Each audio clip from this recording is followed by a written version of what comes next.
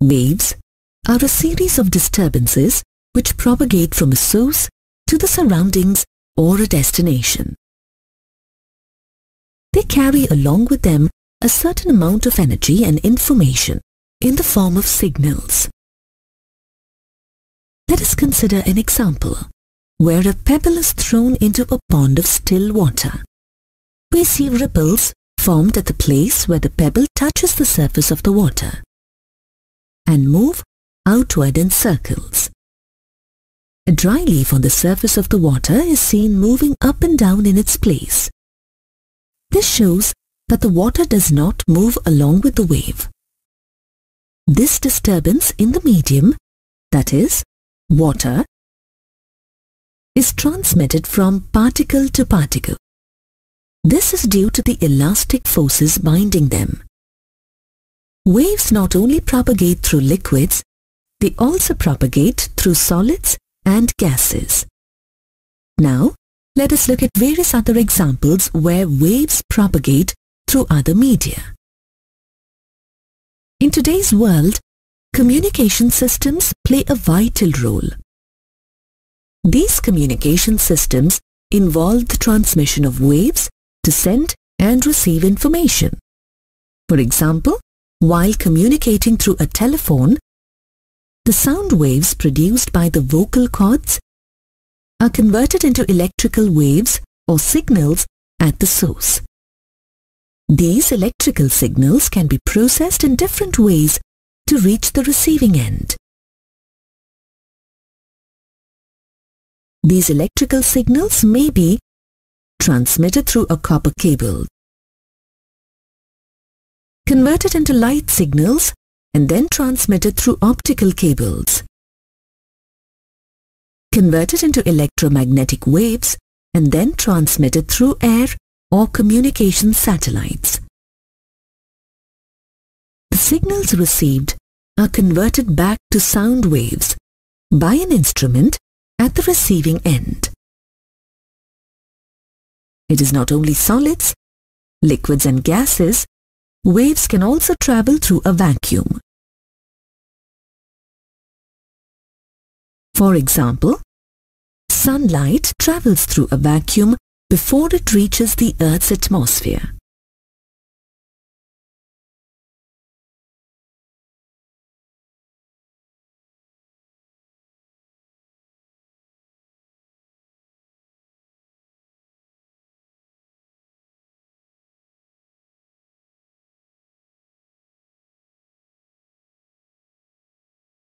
Waves are classified into three types: mechanical waves, electromagnetic waves, and matter waves. Mechanical waves are governed by Newton's laws and need a medium to propagate, that is, solids, liquids, and gases or air. Waves in water, sound waves, and seismic waves are some examples of mechanical waves. Electromagnetic waves do not require any medium for propagation. They can travel through a vacuum too. They travel with a speed of nearly 3 × 10⁸ meters per second. Light waves, ultraviolet light waves, radio waves, microwaves, and X-rays are some examples of electromagnetic waves. Matter waves are associated with moving electrons, protons, neutrons, and other fundamental particles. The electron microscope works on the principle of the motion of electrons, thereby constituting matter waves. Let us now discuss mechanical waves in detail. Waves in elastic media, that is air, stretched springs, coil springs, etc., are intimately connected with harmonic oscillations, which constitute mechanical waves. To understand this better, let's consider the example of a slinky. When one end of the slinky is fixed and a slight disturbance is created at the free end, we observe the disturbance carried to the fixed end of the slinky. Now, let us see how sound waves propagate through air. When a sound is produced, it compresses or expands a small region of air at the source, causing a change in the density delta rho of the air in the region. This induces a change in the pressure delta P of air in that region. The pressure causes compressions in the particles surrounding the source. These particles in turn transmit pressure to neighboring particles, which are now compressed due to this pressure. After the transmission of pressure, the particles near the source return to their original positions. This is due to the restoring force of the elastic medium, that is, air. Thus, in the region of compression, an expansion of the air layers takes place.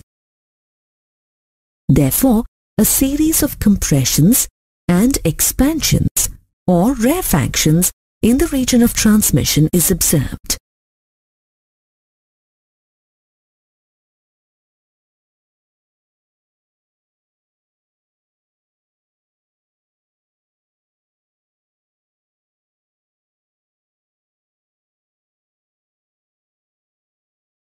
Mechanical waves can be either transverse or longitudinal. This depends on the relationship between the direction of displacement of the particles in the medium and the direction of the propagation of the disturbance or the wave.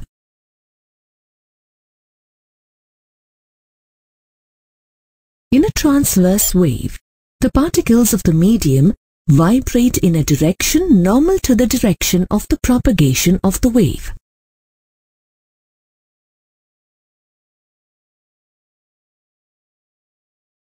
In a longitudinal wave, the particles of the medium vibrate in a direction parallel to the direction of the propagation of the wave.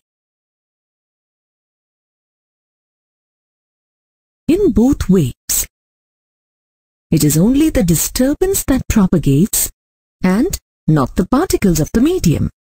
The particles of the medium only vibrate about their main positions. Let us conduct an experiment to understand how a transverse wave is produced and propagated. Let us first fix one of the ends of a string of length 5 meters to a pole. Hold the free end of the string tight so that the string is taut. Now let's jerk the string by moving the hand up and bringing it back to its initial position.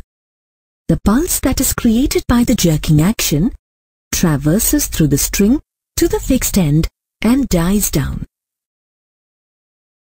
The movement of the pulse through the string can be compared to the movement of a caterpillar. The pulse that traverses through the string moves with a certain velocity v. Next, when the hand is moved up and down continuously about the mean position with a simple harmonic motion, a continuous wave, which is sinusoidal in shape, travels along the string with a velocity v. There are two ways to study the wave formed in this process. The first one is by taking a snapshot of the string while the waves are traveling through it. The other method is by marking a point on the string and observing it as the waves propagate through the string. We see that the point moves up and down the mean position. The waveform observed in this process, which is sinusoidal in shape, is a transverse wave.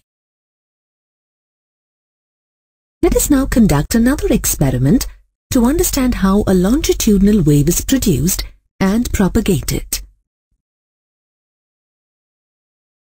The apparatus required to conduct this experiment is a long glass tube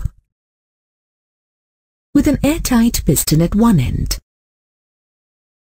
Air with lots of dust particles is trapped inside this tube. Now, let us place this tube in a dark room with a focus light behind the tube. The piston is pushed inside the tube and pulled back with a jerk.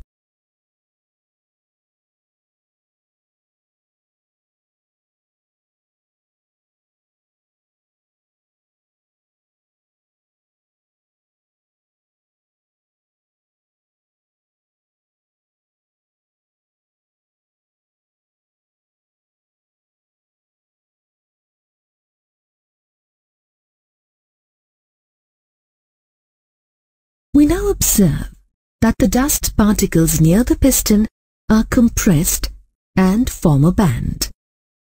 This is due to an increase in pressure created by the piston on the particles. This band, called compression, moves towards the other end of the tube as a pulse and dies down.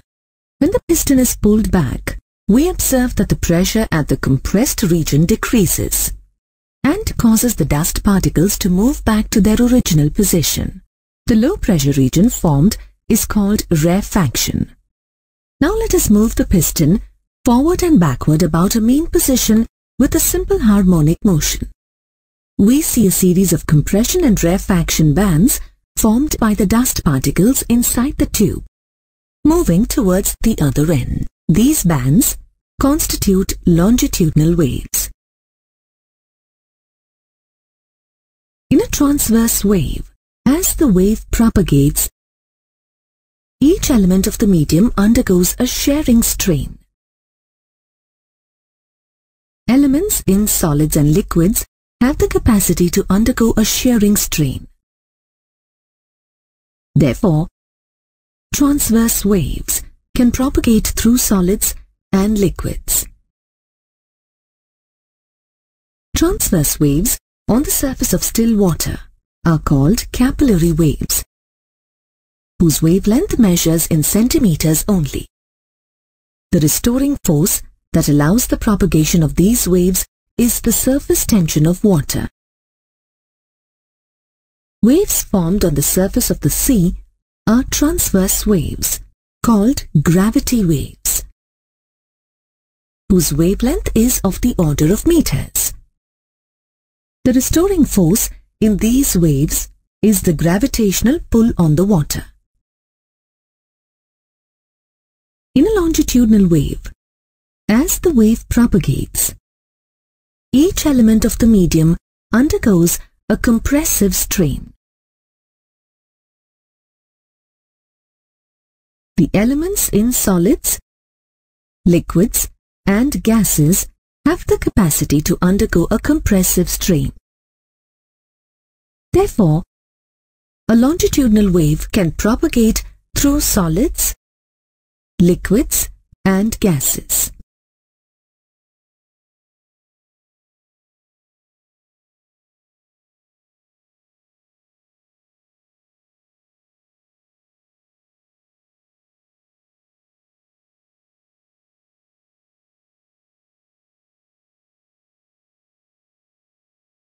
During the propagation of a wave through a medium, all the particles of the medium vibrate about a mean position with simple harmonic motion. The displacement of a particle from its mean position at any given time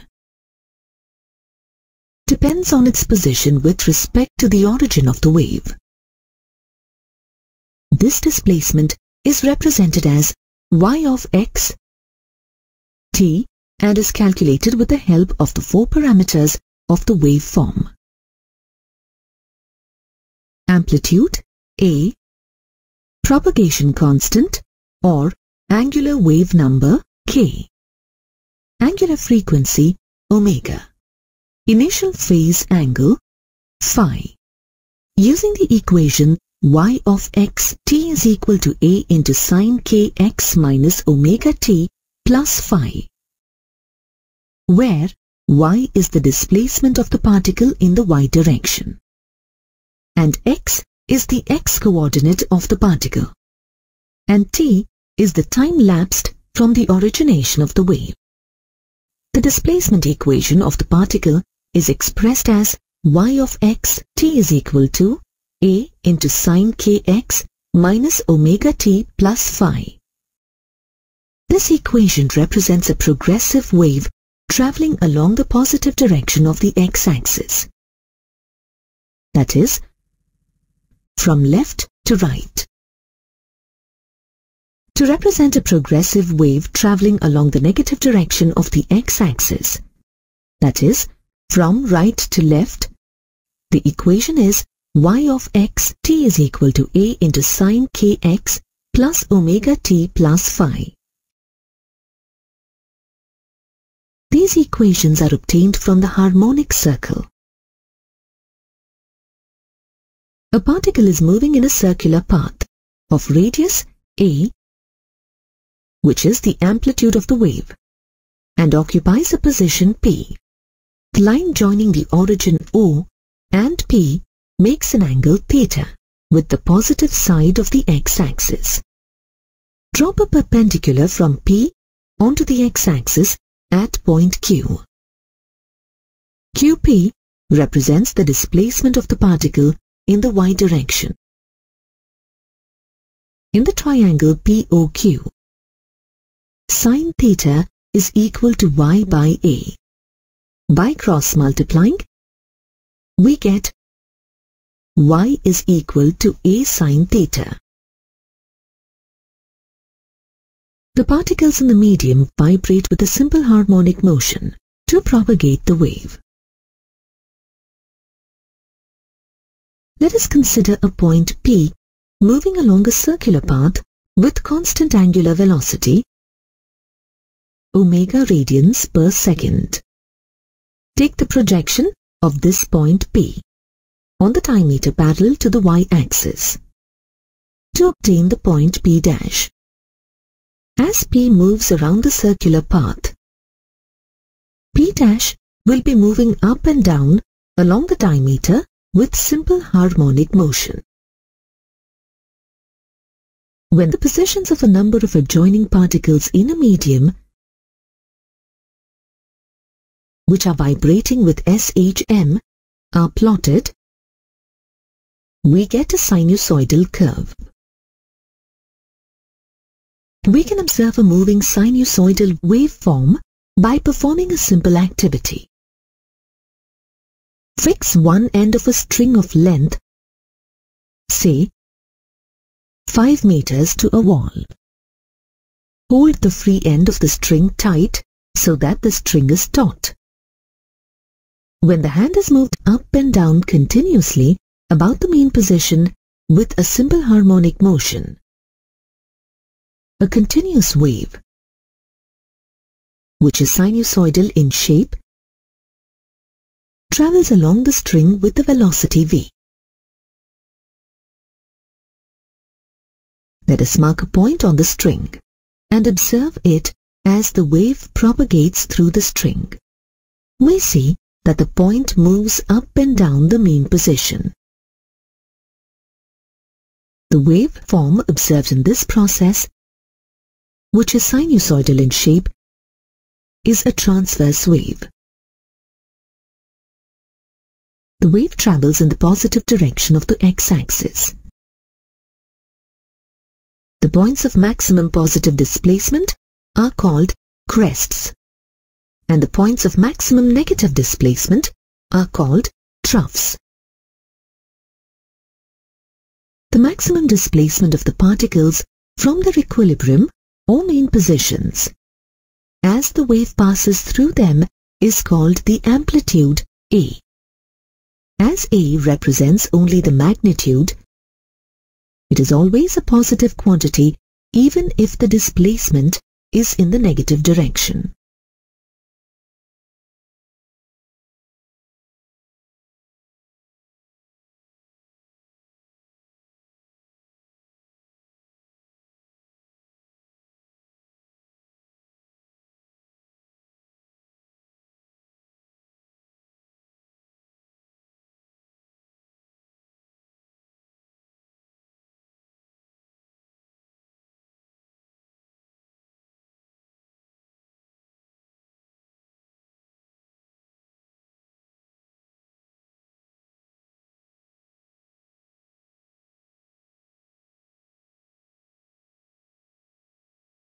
initially.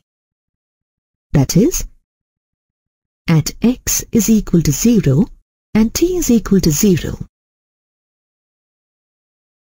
The particle may have positive, negative, or zero displacement in the y direction.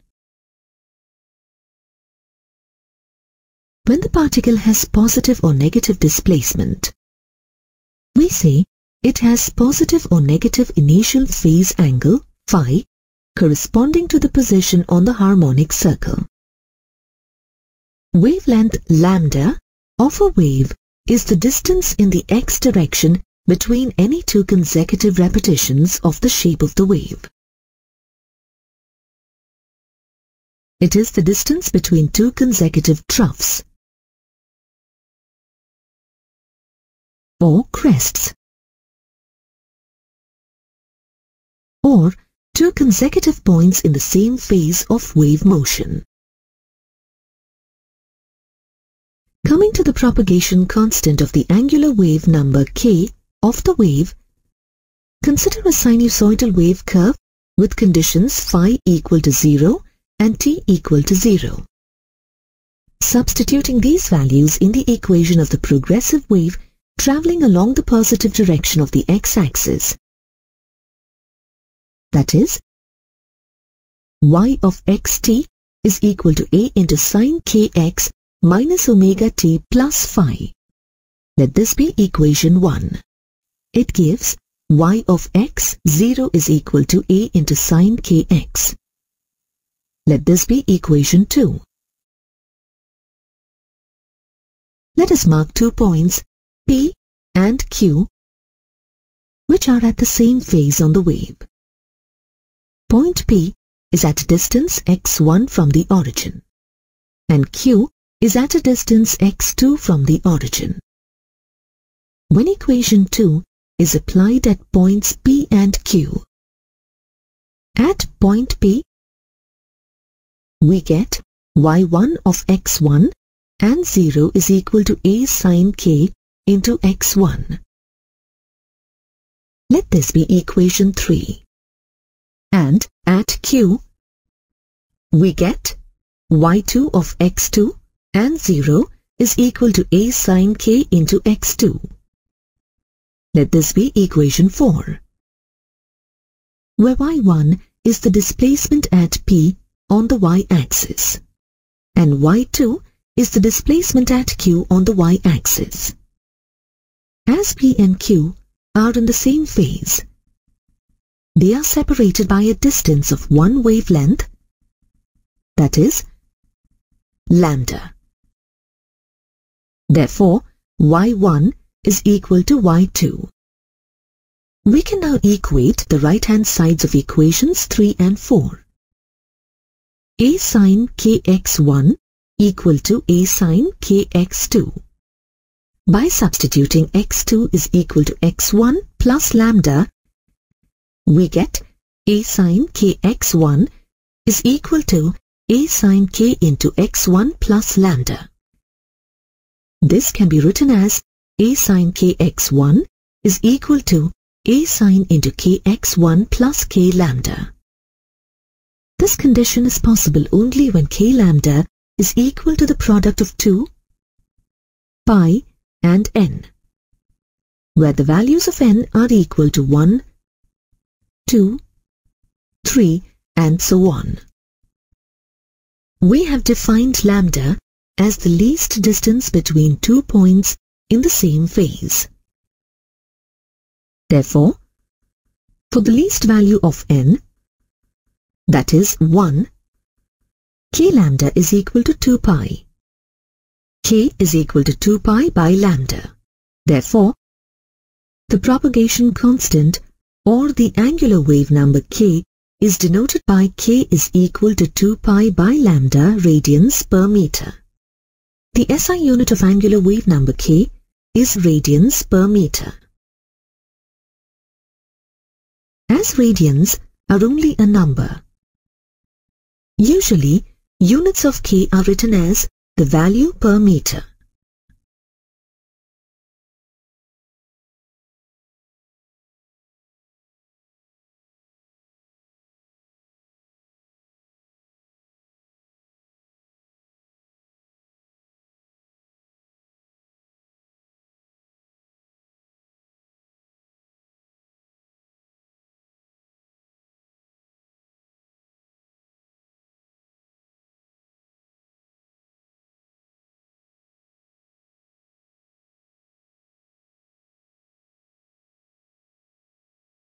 Let us now discuss the period, angular frequency, and the frequency of a wave.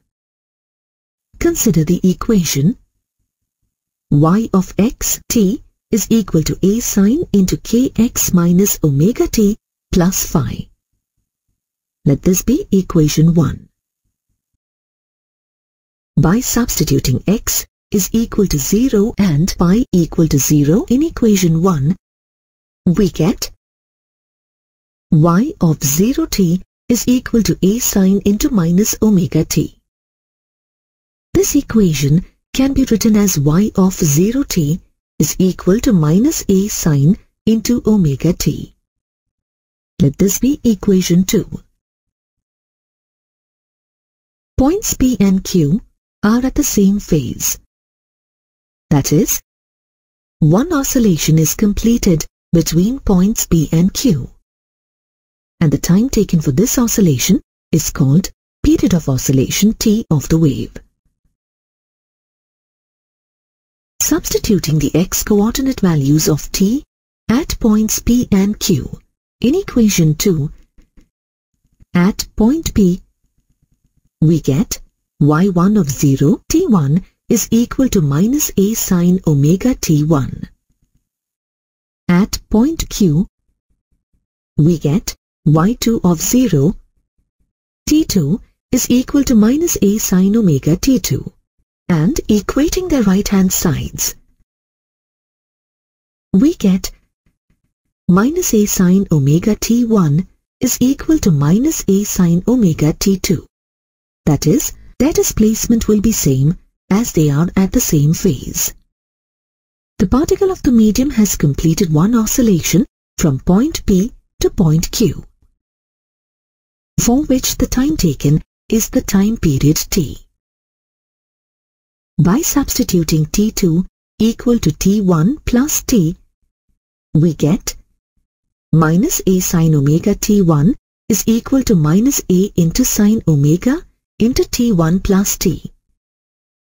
This equation can be written as minus a sine omega t1 is equal to minus a sine into omega t1 plus omega t. Let this be equation 3. The above equation is true only if omega t is equal to 2 pi. Therefore, omega is equal to 2 pi by t. This omega is known as the angular frequency of the wave.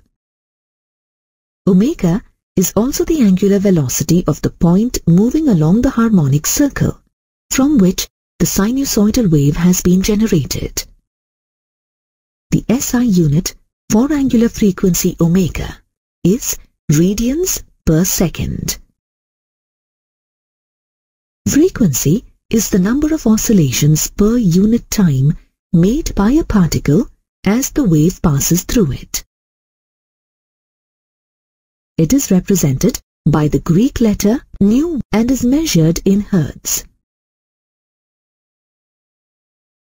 Frequency is denoted by the equation mu is equal to 1 by t, which is equal to omega by 2 pi. In longitudinal waves, the particles are displaced in the direction of motion of the wave. The displacement equation is written as S of x t is equal to a sine into kx minus omega t plus phi, where S of x t represents the displacement of the particle in the direction of propagation of the wave at position x and time t.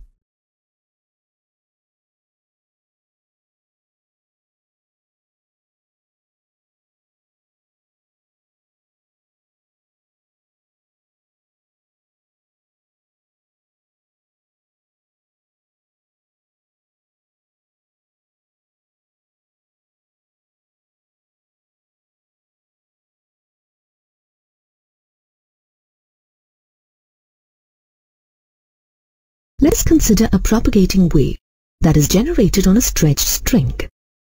The initial conditions at the origin are time t is equal to 0, x coordinate x is equal to 0. Y coordinate y is equal to 0 and phase angle of the wave phi is equal to 0. Let us mark a point A on the string. After a time t, the wave has travelled a distance x and the particle A is situated at a distance x from the origin and is now at the crest of the wave. We take a snapshot 1 with a high-speed camera showing the waveform. After an additional time delta t, we take another snapshot 2 and mark point B on the crest of the progressive wave. The crest, which was at particle A, has now moved to particle B. Particle B is situated at x plus delta x from the origin O. Now, let's superimpose the two snapshots. During the time interval delta t, the waveform has moved through a distance delta x. Therefore, the speed of the wave is denoted by delta x by delta t. We have discussed particles A and B, which were in the same phase, that is, the crest of the progressive wave. Now, let's take another pair of elements, say C and D, which are at the same phase. We find that their displacement in the y direction is also the same.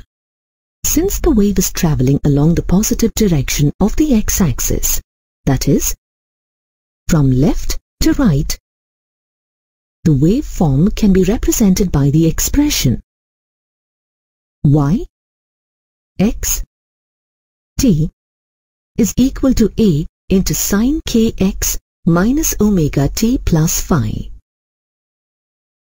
where k is the angular wave number and omega is the angular frequency of the wave. From the initial conditions, we know that phi is equal to 0. Therefore, yxt is now equal to a into sine kx minus omega t. For particles C and D, y is the same. Therefore, kx minus omega t is a constant. Let this be equation 1. As the wave propagates, the values of x and t between particles C and D are changing.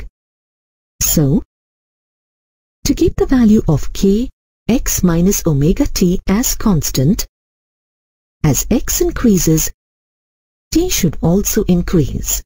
To find the speed of the wave v, we differentiate equation 1 with respect to time t.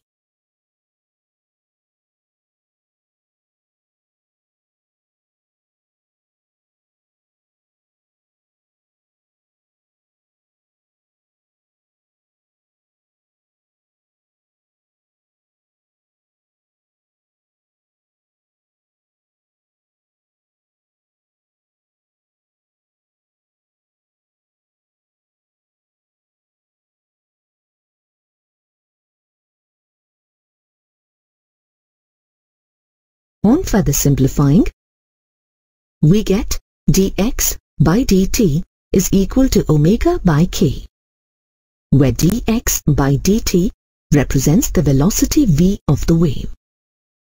Therefore, v is equal to omega by k. Let this be equation 2. Substituting omega equal to 2 pi by t and k equals to 2 pi by lambda in equation 2, where lambda is the wavelength of the wave, we get v is equal to 2 pi by t by 2 pi by lambda. This is equal to lambda by t. Let this be equation 3. Equation 3 can be written as v is equal to lambda into 1 by t. substituting frequency nu is equal to 1 by t in the above equation, we get the speed of the wave v is equal to lambda into nu. Let this be equation 4. The speed of a progressive wave is related to wavelength lambda and frequency nu as given in equation 4. As a wave travels through a medium, the particles of the medium have to oscillate or vibrate. Any vibrational phenomenon is associated with mass and the elasticity of the particles of the medium. Therefore, mass per unit length for strings and the elastic property of the material medium determine how fast a wave can travel through the medium. Let us derive an expression to calculate the speed of a transverse wave on a stretched string. The speed of the transverse wave on a string depends on mass per unit length of the string, mu, the tension of the string, T, a relationship between speed of the wave v, mass per unit length of the string, mu, and tension T of the string can be derived by the dimensional analysis method. Let the mass of the string be m and the length of the string be L. The linear mass density mu of the string is equal to mass by length. Therefore, the dimensions of mu are m into L raised to the power minus 1. Tension T in the string is equal to the applied force N. Force is the product of mass and acceleration. Substituting, the dimensions of A are equal to the product of L and T raised to the power minus 2 in the above equation. This is equal to the product of M, L and T raised to the power minus 2. Therefore, the dimensions of tension T are M, L and T raised to the power minus 2. Velocity is expressed in meters per second. Hence, velocity can be equated to L into T raised to the power minus 1. Therefore, the dimensions of velocity are L into T raised to the power minus 1.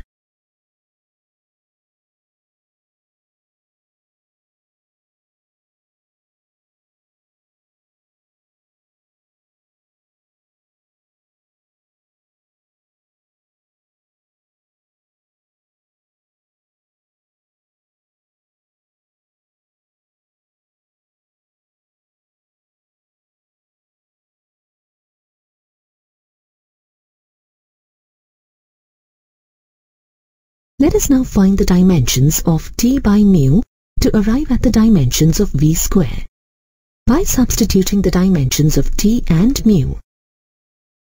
And simplifying, we get T by mu is equal to the product of L square and T raised to the power minus 2.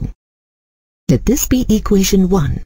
The RHS of the equation 1 has the dimensions of V square. Therefore, we can write T by mu is equal to V square. On further simplifying, V is equal to C into root T by mu, where C is a dimensionless constant. This dimensionless constant C has been proved to be equal to 1. Therefore, V is equal to the square root of T by mu. This proves that the speed of a wave along a stretched string depends only on the tension and the linear mass density of the string, and not on the frequency of the wave. The frequency of the wave is the frequency of the source which generates the waves. The wavelength lambda is determined by the ratio of velocity v and frequency nu. A steel wire 1 meter long has a mass of 8 grams. If the wire is under a tension of 100 Newton, what is the speed of the transverse waves on the wire? Mass per unit length mu is expressed as 8 into 10 raised to the power minus 3 divided by 1 kilogram per meter. Let v be the velocity of the wave. Velocity is expressed as the square root of tension T of the wire by mass per unit length mu. By substituting the values of T and mu, we get V is equal to the square root of 12,500, which is equal to 111.8 meters per second. Therefore, the speed of the transverse wave through the steel wire is 111.8 meters per second.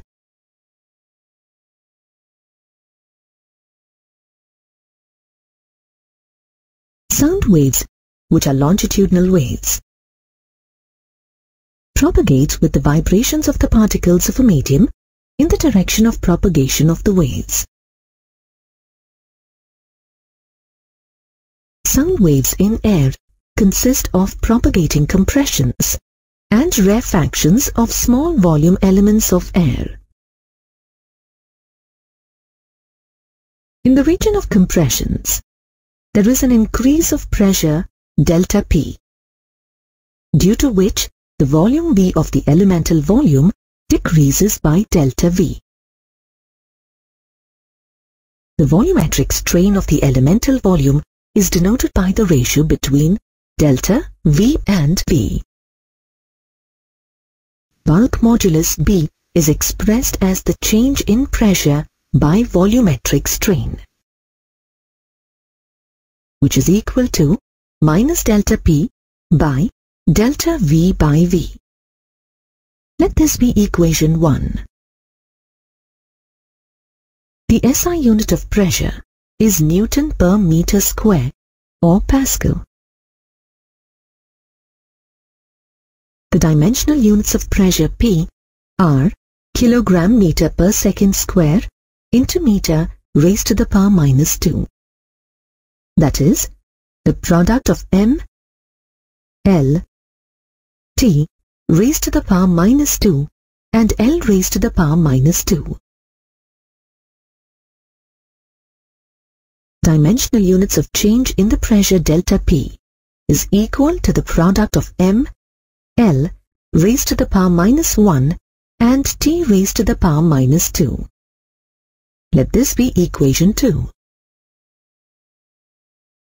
In the region of compressions, there is an increase of pressure delta P.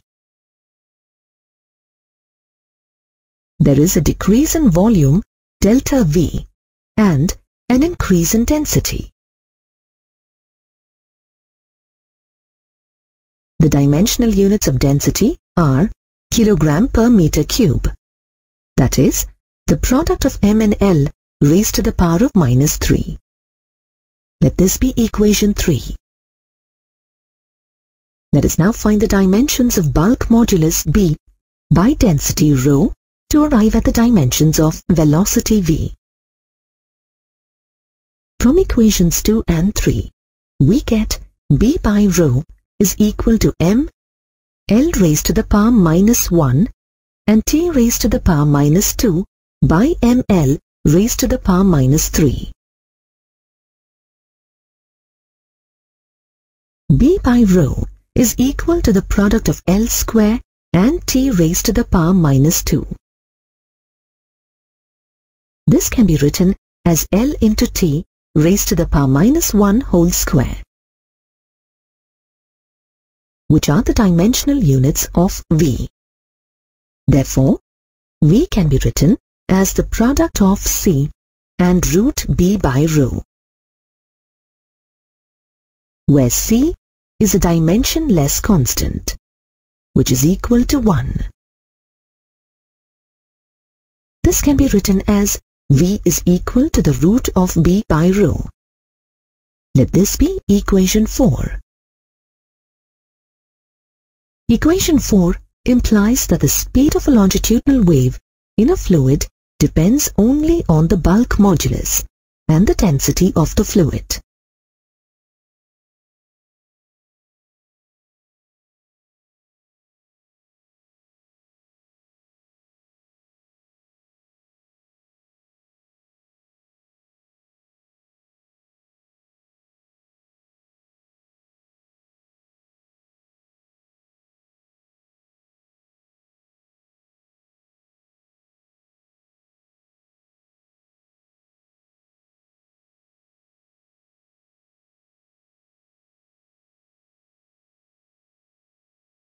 Instead of a fluid, if you consider a solid bar as the medium, Young's modulus Y is used in place of bulk modulus B, as sideways compression or expansion of the bar is negligible.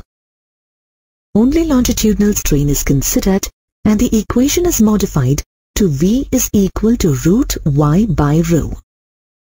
Let this be equation 5.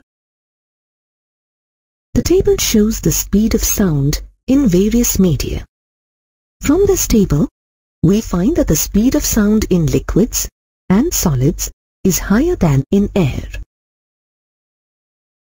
The reason is that the densities of liquids and solids are higher than the density of air. Liquids and solids are less compressible than air and therefore have a greater bulk. Liquids and solids are less compressible than air and therefore have a greater bulk modulus, resulting in a higher value of B by rho. Newton tried to find the speed of sound in an ideal gas. Assuming that the gas undergoes isothermal changes while a sound wave propagates through it.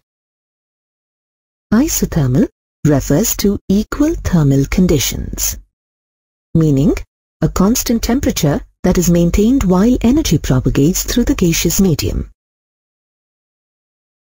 For an ideal gas, under isothermal conditions, the relationship between pressure P and volume V is expressed as PV is equal to the product of NKBT, where N is the number of gas molecules in volume V.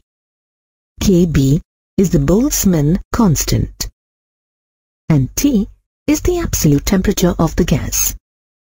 The quantities on the right-hand side of the equation are constant. Hence, PV is equal to constant. The above expression leads to delta PV is equal to 0. This implies that V delta P plus P delta V is equal to 0. This can be written as V delta P is equal to minus P delta V. V delta P by delta V is equal to minus P. Once again, this equation can be written as delta P by delta V by V is equal to minus P. Therefore, minus delta P by delta V by V is equal to P. The left-hand side of the above expression is nothing but the bulk modulus B of the gas.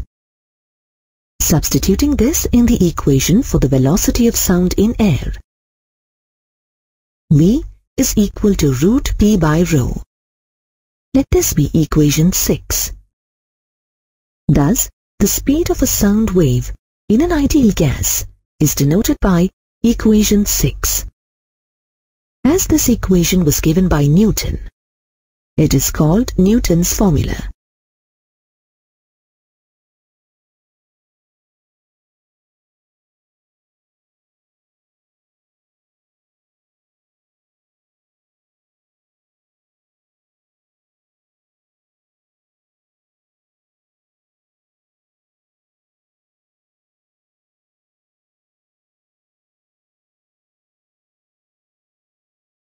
Let us now calculate the velocity of sound in air using Newton's formula. The density of air is the product of the mass of 1 mole of air and its volume. Let this be equation 1. Mass of 1 mole is 29 into 10 raised to the power minus 3 kilograms. And its volume is 22.4 into 10 raised to the power minus 3 meter cube at standard temperature and pressure.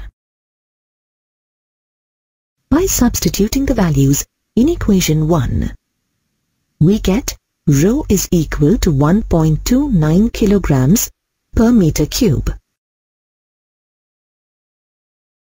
We know that atmospheric pressure P is equal to 1.01 into 10 raised to the power 5 Newton per meter square. Substituting the values of 2 and 3 in Newton's formula, we get the velocity of sound in air at standard conditions of temperature and pressure, according to Newton's formula, is V is approximately equal to 280 meters per second. But the experimental value of the velocity of sound in air at standard temperature and pressure conditions is nearly 331 meters per second. This means the value derived from Newton's formula is about 15.4% less than the experimental value. This variation in magnitude in the experimental value and the calculated value cannot be attributed to experimental errors. Hence, there arose a need to revisit Newton's assumptions on deriving the expression for velocity of sound in gases. It was Pierre-Simon Marquis de Laplace, a French mathematician and astronomer, who pointed out that the speed of sound in air depends on the heat capacity ratio.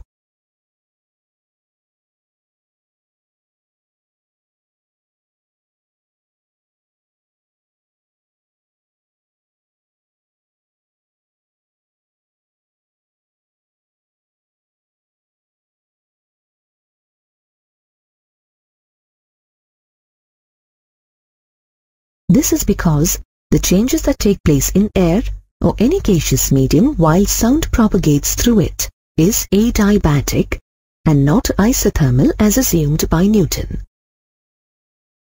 Adiabatic change is a change that takes place without the exchange of heat. Sound propagates in the form of compressions and rarefactions. Compression leads to heating and expansion leads to cooling as the sound propagates through the gas. Laplace pointed out that pressure variations in the propagation of sound waves are so fast that there is little time for the heat flow to maintain a constant temperature. Hence, these variations in pressure are adiabatic and not isothermal. For an adiabatic process, the ideal gas satisfies the relation P into V raised to the power of gamma, which is a constant, where P and V are the pressure and volume of the gas. Gamma is the ratio of specific heat capacities, ratio of specific heat at constant pressure Cp to that of specific heat at constant volume Cv. Cp by Cv of the gas. The above equation leads to delta P into V raised to the power of gamma equals to 0. This implies that P into gamma into V raised to the power gamma minus 1 into delta V plus V raised to the power gamma into delta P is equal to 0. This equation can be written as the product of P, gamma, V raised to the power gamma minus 1 and delta V equal to minus V raised to the power gamma into delta P. Therefore, P into gamma is equal to minus V raised to the power gamma into delta P by delta V into V raised to the power gamma minus 1. On further simplifying, we get P into gamma is equal to minus delta P by delta V by V. Thus, the bulk modulus of the gas is P gamma, and not just P, as Newton arrived at while deriving the expression. Thus, the velocity of sound in an ideal gas, after Laplace's correction, is expressed as V is equal to the root of gamma P by rho. Let this be equation 1. The value of gamma for air is 1.4. Substituting the values of gamma, P and rho for air in equation 1, we get the value of sound V in air as approximately equal to 331 meters per second. The speed of sound in air at standard temperature and pressure conditions thus obtained implementing Laplace's correction is in agreement with the experimental value.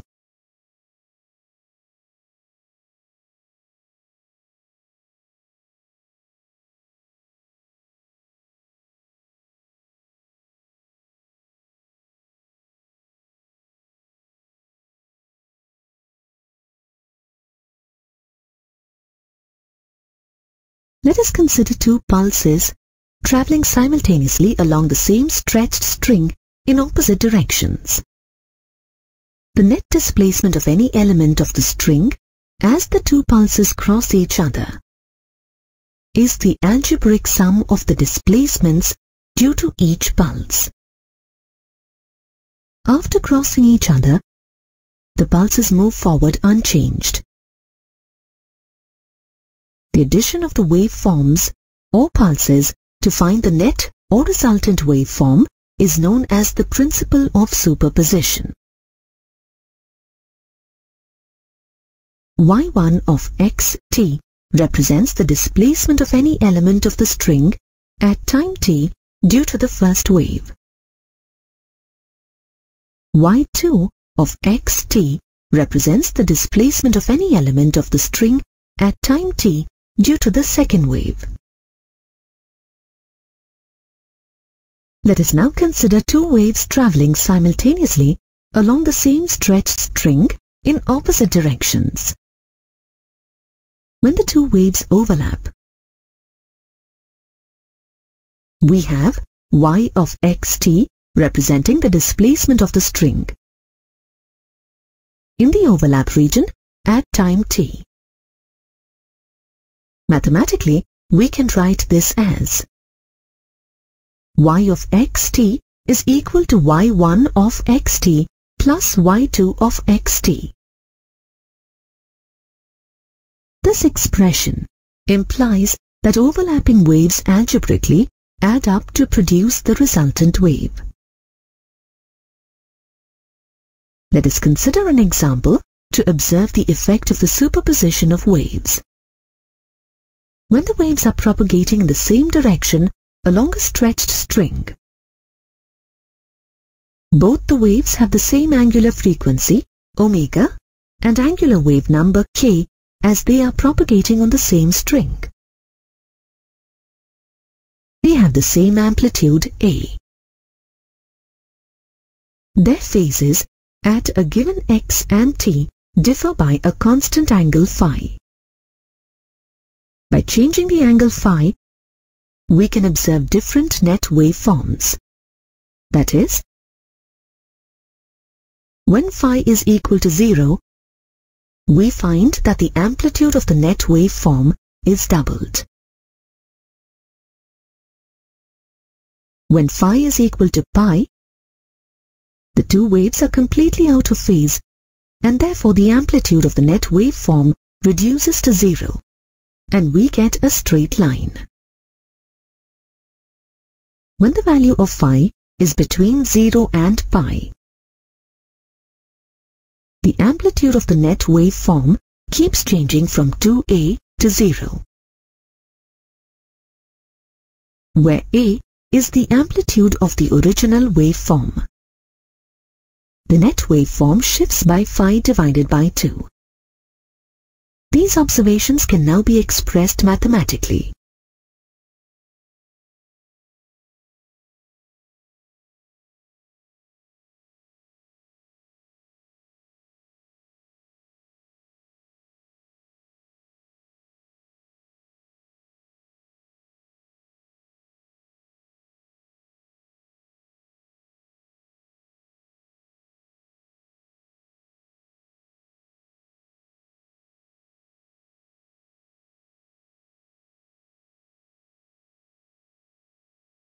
The first wave is represented by y1 of xt is equal to a into sine kx minus omega t.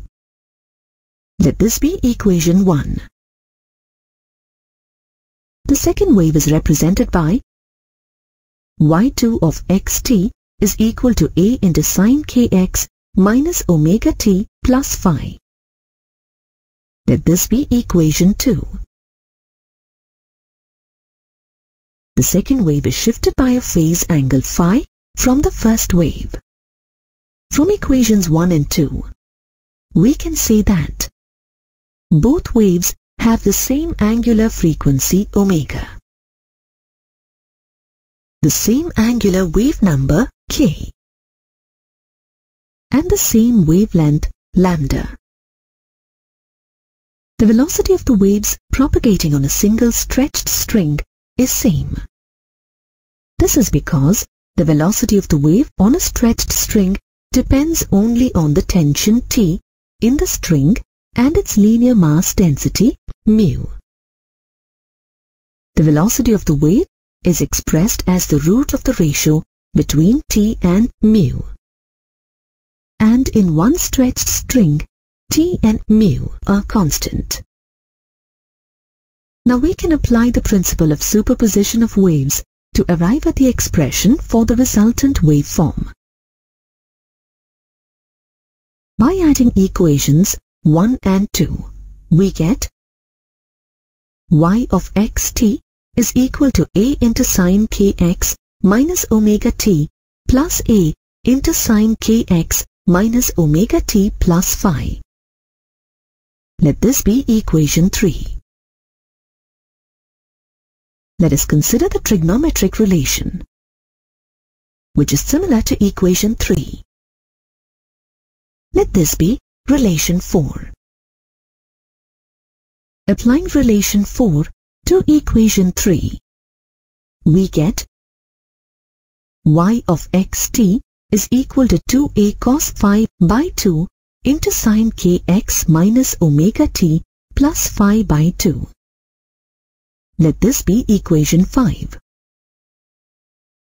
From equation 5, we find that the resultant wave is also a sinusoidal wave, which is propagating in the positive direction. There are two differences between the resultant wave and the constituent waves 1 and 2.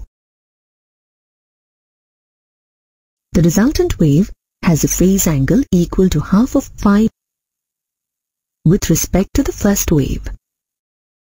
The amplitude of the resultant wave is equal to 2a cos phi by 2. We can now apply these mathematical expressions to compare with our actual observations. When phi is equal to 0, the amplitude of the resultant wave is equal to 2a. And the two waves are in phase. And equation 5 becomes y of xt is equal to 2 into a sine kx minus omega t. Let this be equation 6.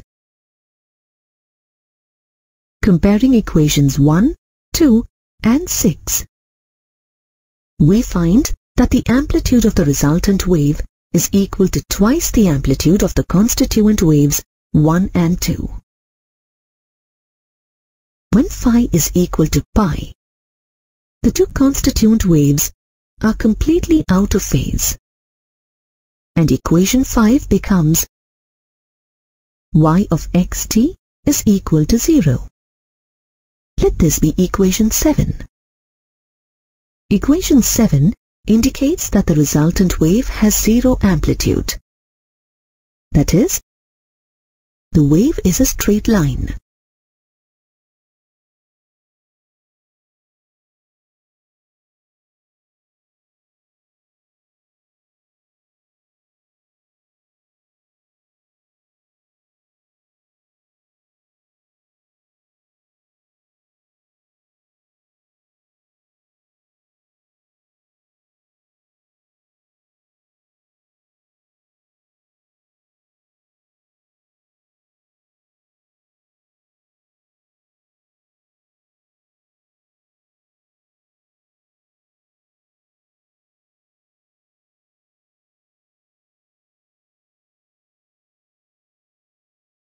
When a pulse of a traveling wave strikes a rigid boundary, it gets reflected. An echo is one of the simplest examples of this phenomenon. If the boundary is not completely rigid, or if it is an interface between two different elastic media, a part of the wave is reflected, and a part is transmitted into the second medium.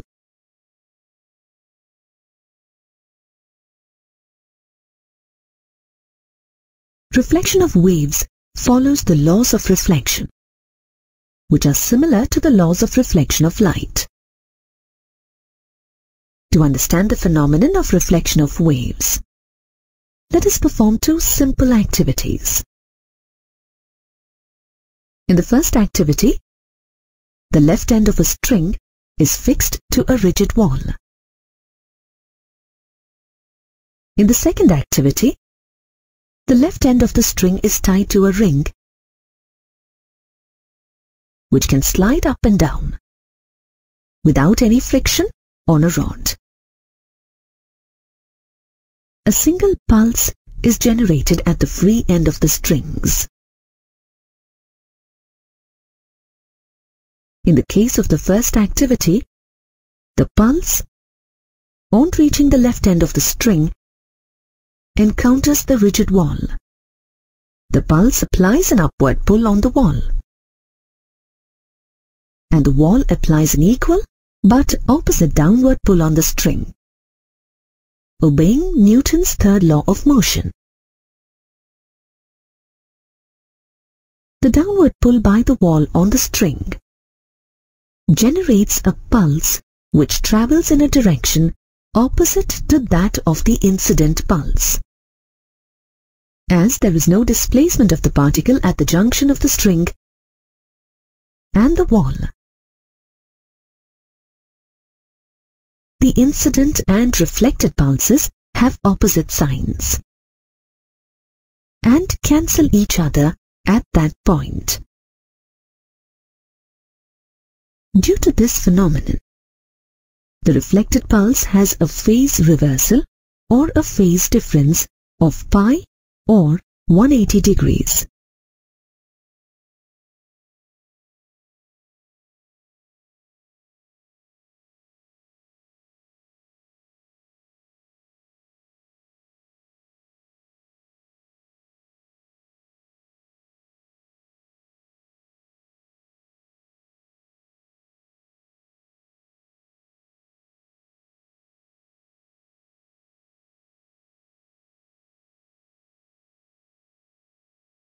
In the second activity, when the pulse reaches the end of the string, it pulls the ring up. As the ring moves up, it pulls the string, producing a reflected pulse with the same sign and amplitude as the incident pulse. In this process, the incident and reflected pulses reinforce each other, creating maximum displacement at the end of the string.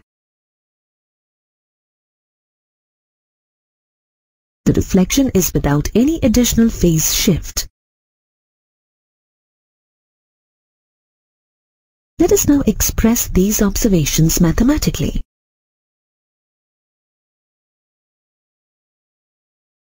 The incident wave is represented by yi of x t is equal to a sine kx minus omega t,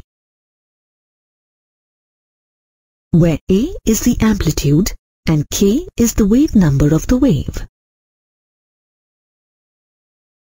The reflected wave from a rigid boundary is represented by yr of x t is equal to a sine kx plus omega t plus pi, which is equal to minus a sine kx plus omega t. For the reflection at an open boundary, the reflected wave is represented by yr of x t is equal to a sine kx plus omega t. When a wave is incident obliquely on the boundary between two different media, we know that a part of it is reflected and a part is transmitted to the second medium. This transmitted wave is called the refracted wave. Refraction of waves follows Snell's laws of refraction, as in the case of a beam of light.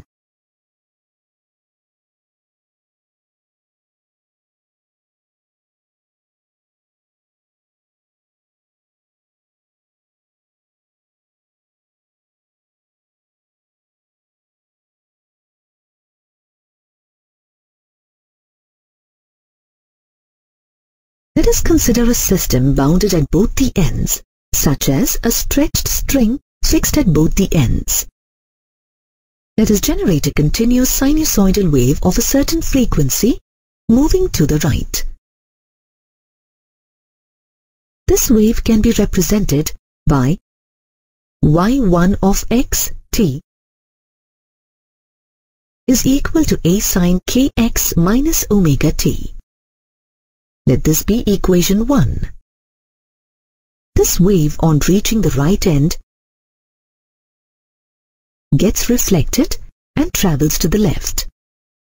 This reflected wave can be represented by y2 of xt is equal to a sine kx plus omega t. Let this be equation 2. The reflected wave, on reaching the left end, gets reflected again and travels to the right. This process of reflection continues endlessly.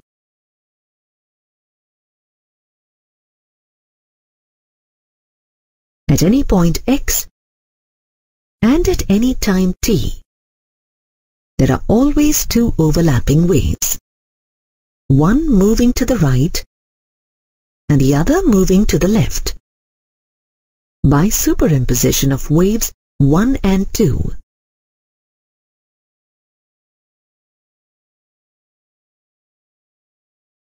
we get a combined wave which can be represented by y of xt is equal to y1 of xt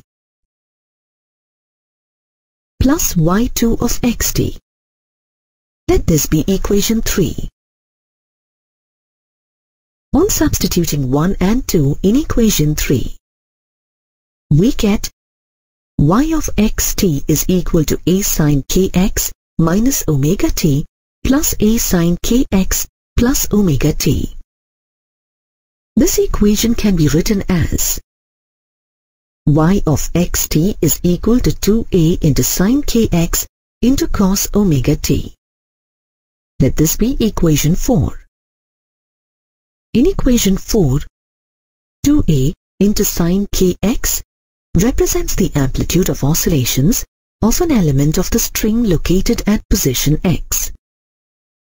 Note that this amplitude changes with x. Whereas, in a traveling wave, the amplitude of the wave is the same for all the elements of the string. Therefore, equation 4 represents a standing wave and not a traveling wave.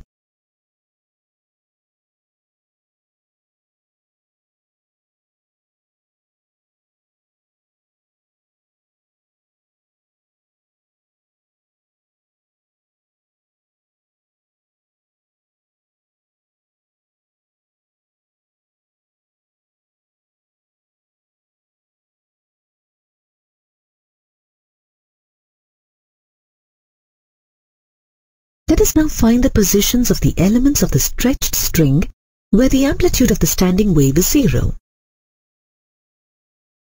The standing wave is represented by y of xt is equal to 2a into sine kx into cos omega t.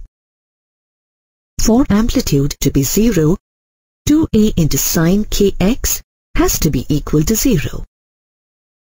Let this be equation 1.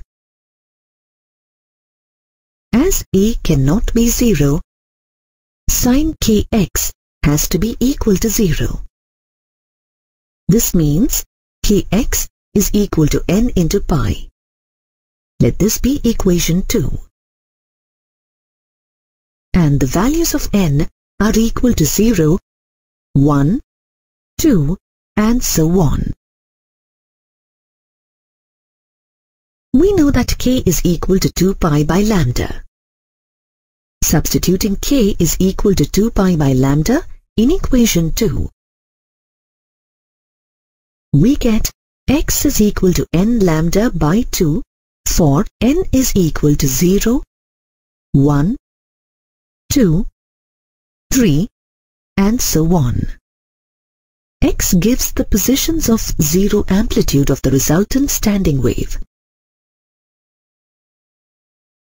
The positions of 0 amplitude are called nodes. The distance between any two consecutive nodes is lambda by 2. Now, let us find the position of the elements of the stretched string, where the amplitude of the standing wave is maximum. The standing wave is represented by y of xt is equal to 2a into sine kx into cos omega t. Amplitude is equal to 2a into sine kx. When mod sine kx is equal to 1, the maximum possible amplitude is 2a. For mod of sine kx is equal to 0, kx is equal to n plus 1 by 2 into pi. For n is equal to 0, 1, 2, and so on, we know that k is equal to 2 pi by lambda. Substituting the value of k in the above equation, we get 2 pi by lambda into x is equal to n plus 1 by 2 into pi.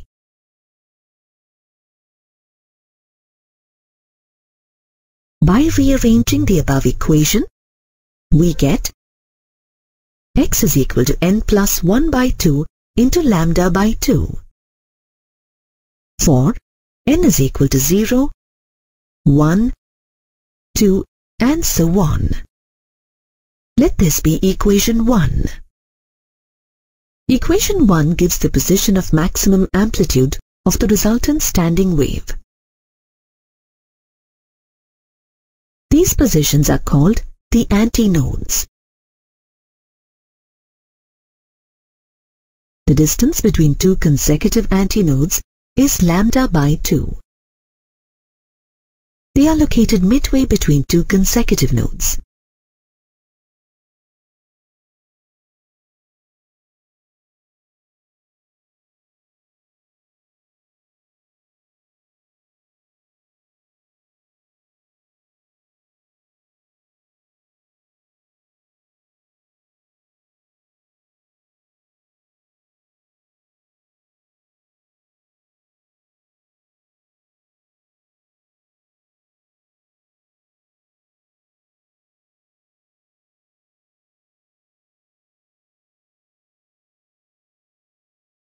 We will now discuss harmonics. Let us consider a stretched string that is fixed at both ends and plucked to generate a wave. Notes are produced at both the fixed ends.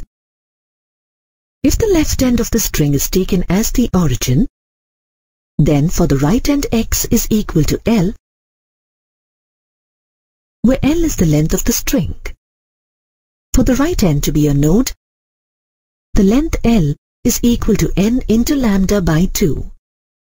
For n is equal to 1, 2, 3, and so on.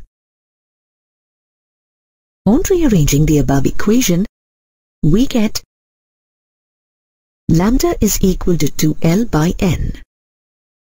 For n is equal to 1, 2, 3, and so on. Let this be equation 1. Equation 1 shows that the standing waves on a string of length L have restricted wavelength.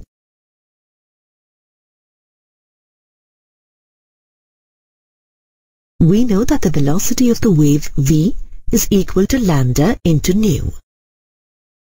Where nu is the frequency of the wave, v is the velocity of the wave, and lambda is the wavelength. On rearranging the above equation, we get nu is equal to v by lambda. Let this be equation 2. Substituting equation 1 in 2, we get nu is equal to v by 2L by n. By simplifying this equation, we get nu is equal to n into v by 2L. For n is equal to 1, 2, 3, and so on. Let this be equation 3. Equation 3 gives the natural frequencies or the modes of the oscillations of the system. The natural frequencies of a string are integral multiples of the lowest frequency. When n is equal to 1, nu is equal to v by 2L, which is the lowest frequency. The oscillation mode with this lowest frequency is called the fundamental mode or the first harmonic. By taking the values of n equal to 2, 3, and so on, we obtain the second harmonic, third harmonic, and so on. The frequencies associated with these modes are denoted as nu2, nu3, etc. The collection of all possible modes is called the harmonic series, and n is called the harmonic number.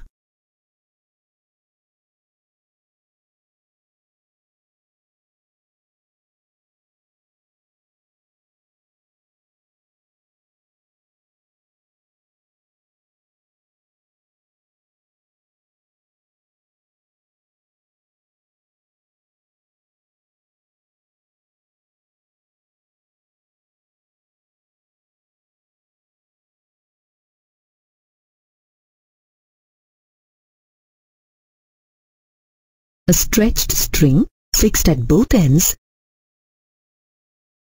can vibrate simultaneously in more than one mode.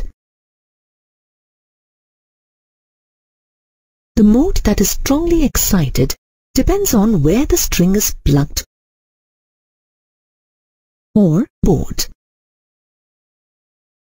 Musical instruments like the sitar, violin, etc. use this principle to produce music. Let us now study the modes of vibration of a system which is closed at one end and free at the other. The air column in a glass tube partially filled with water is an example of such a system. Vibrations are produced at the open end of the tube with a tuning fork, which travel through the air column in the tube to the water surface and get reflected. This is similar to the reflection of waves in a string that is fixed to a ring and the ring runs up and down the rod without friction. These two waves traveling in opposite directions are in phase. We get an antinote at the open end of the pipe. Let the length of the air column be equal to L. The position of the antinote is expressed as x is equal to n plus 1 by 2 into lambda by 2. Let this be equation 1. For n is equal to 0, 1, 2, 3, and so on represents the positions of the antinodes. Substituting x is equal to L in equation 1, we get L is equal to n plus 1 by 2 into lambda by 2 for n is equal to 0, 1, 2, 3, and so on.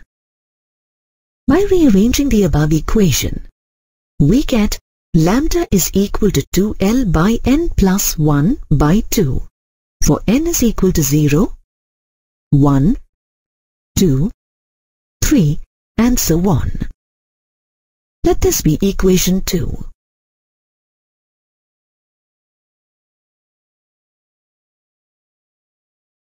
Equation 2 gives the modes which are sustained in the air column. We know that V is equal to lambda into nu, and by rearranging, nu is equal to V by lambda. Let this be equation 3. Substituting 2 in 3, we get frequency nu is equal to V by 2L by n plus 1 by 2. On rearranging the above equation, we get nu is equal to n plus 1 by 2 into V by 2L for n is equal to 0, 1, 2, 3, and so on. Let this be equation 4.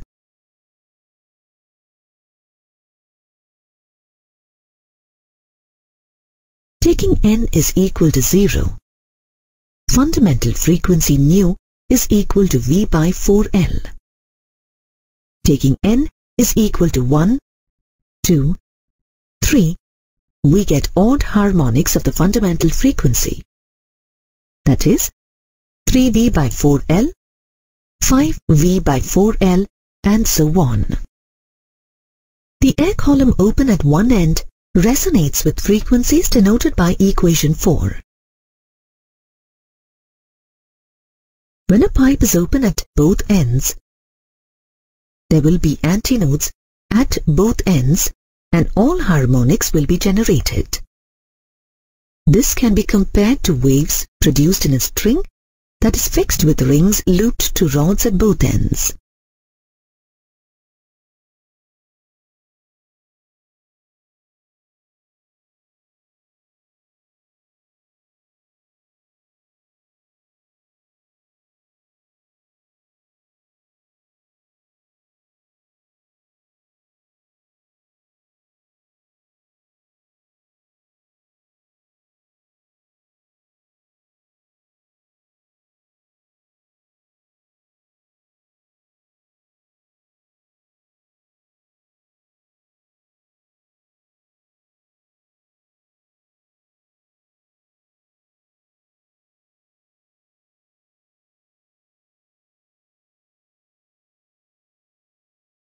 When a listener hears two sounds of very close frequencies, one after the other with a short time gap, he has to differentiate between them. When both these sounds reach the listener simultaneously, what he hears is the sound of average frequency of the two combined frequencies. The intensity of the sound increases and decreases in slow wavering beats.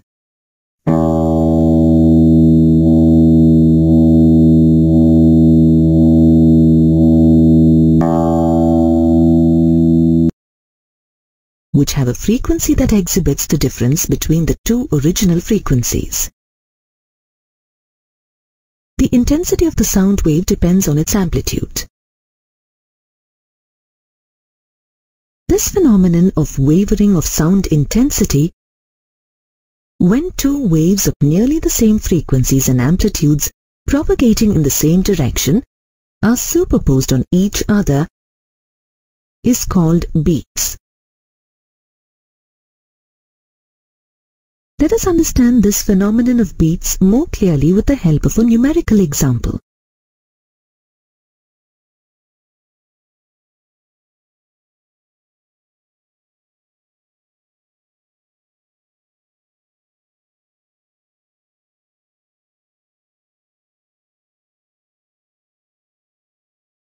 Let the frequency of the first sound wave, nu1, be 256 Hz. And the frequency of the second sound wave, nu2, be 260 Hz. The average frequency of the sound wave heard by the man is equal to 258 Hz. The frequency of the beat, expressed as nu beat, is equal to the difference between nu1 and nu2. On substituting the values of nu1 and nu2 and calculating, we get the value of nu beat is equal to 4 Hz. Let us place these observations into a mathematical expression.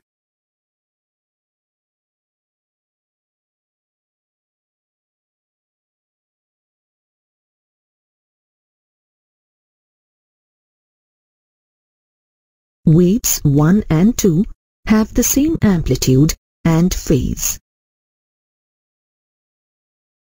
The angular frequency of the first wave is greater than the second wave.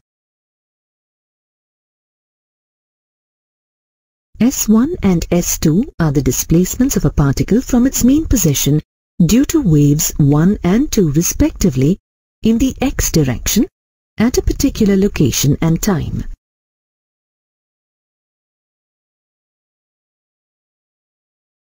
According to the principle of superposition of waves,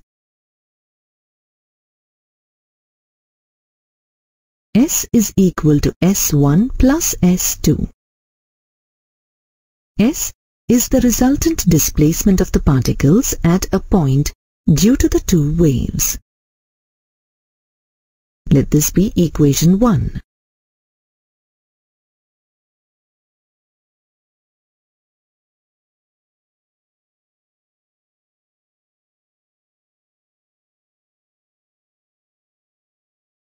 We know that S1 is equal to A cos omega 1 into T.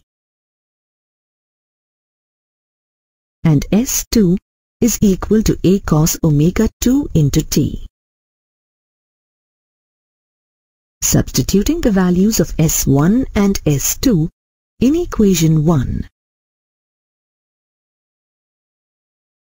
we get S is equal to A into cos omega 1 into T plus cos omega 2 into T.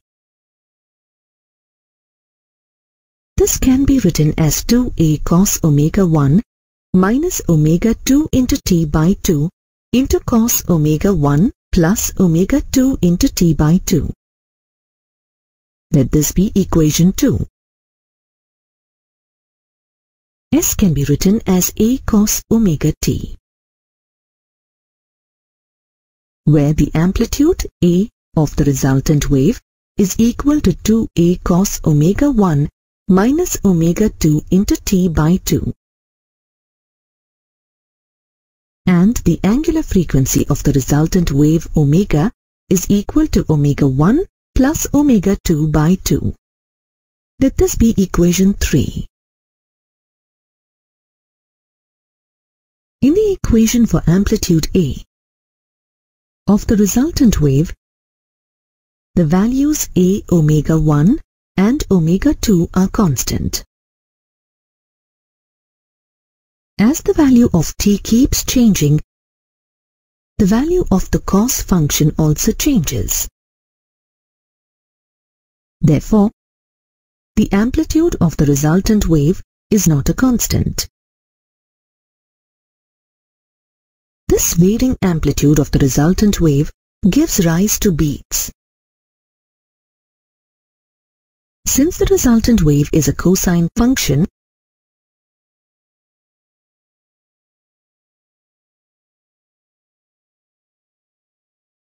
it has maximum amplitude when cos of omega 1 minus omega 2 by 2 into t is equal to plus or minus 1. This implies omega 1 minus omega 2 by 2 into t is equal to k into pi, where k is equal to 0, 1, 2, and so on.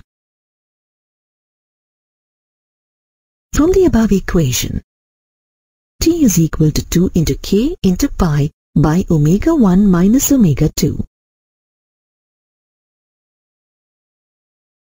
Substituting the values of k equal to 0, 1, 2, and so on in the equation for t, we get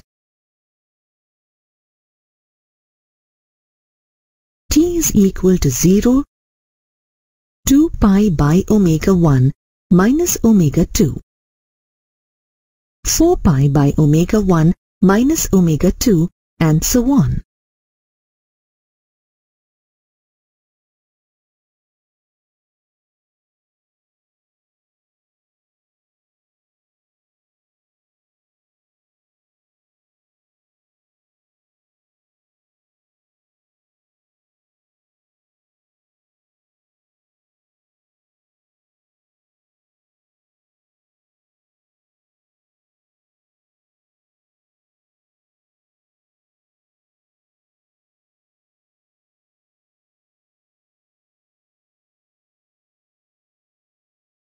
The time interval between any two consecutive maximum values of amplitude gives the beat period t beat of the resultant wave.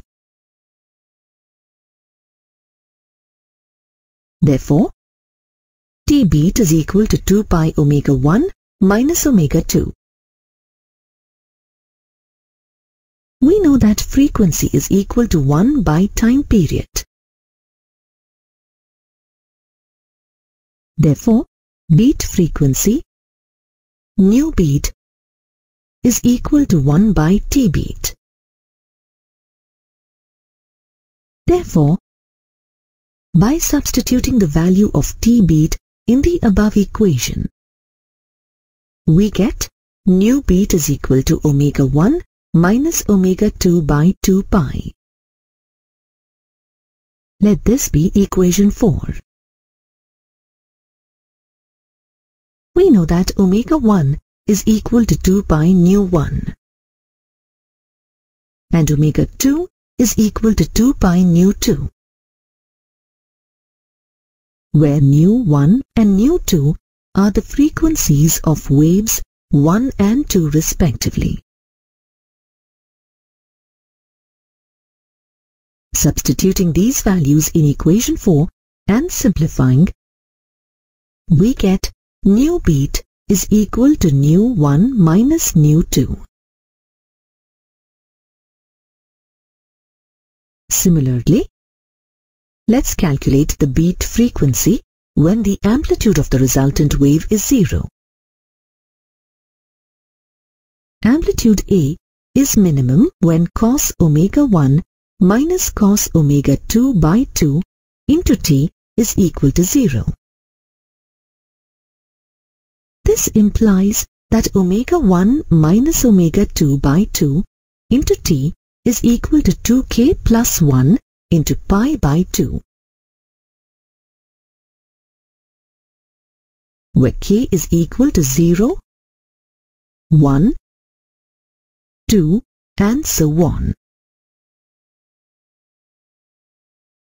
From the above equation, T is equal to 2k plus 1 into pi by omega 1 minus omega 2.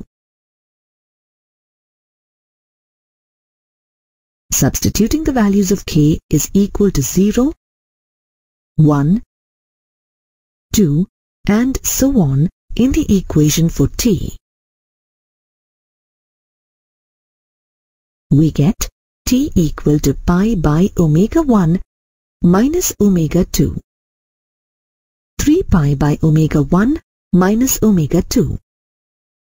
5 pi by omega 1 minus omega 2 and so on. Beat period. T beat is the difference between two consecutive values of t. Therefore, T beat is equal to 2 pi by omega 1 minus omega 2. Therefore, beat frequency, new beat, is equal to 1 by T beat, which is equal to omega 1 minus omega 2 by 2 pi. Substituting and simplifying the values of omega 1 and omega 2 in the above equation, we get nu beat is equal to nu 1 minus nu 2. Therefore, the beat frequency, nu beat, when amplitude is maximum or minimum, is the difference between nu 1 and nu 2. Musicians use the beat phenomena to tune their instruments. The musical instrument is sounded against a standard frequency and tuned until the beat disappears.